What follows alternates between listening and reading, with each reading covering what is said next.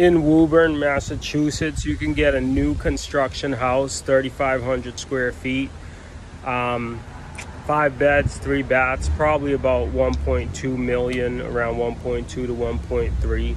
You could get a multifamily 700 to around $1 million bucks. Condos around 400 or more. You can also get single families, probably anywhere from 500 to 600, maybe 700,000 or more. Depends on what you're looking for, but 25 to 3,500 square foot, fairly updated, bigger single family homes are probably going to run you over $1 million.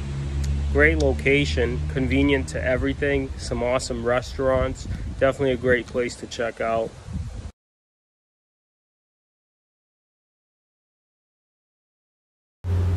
Thanks for watching. It's a nice day. If you're a realtor and you're really trying to build your career, just remember, you know, our first year we only sold 1 house. So if you're really out there and you really hustle and you really put in the work, you could build your career. Now it's more important than ever to be on the right team.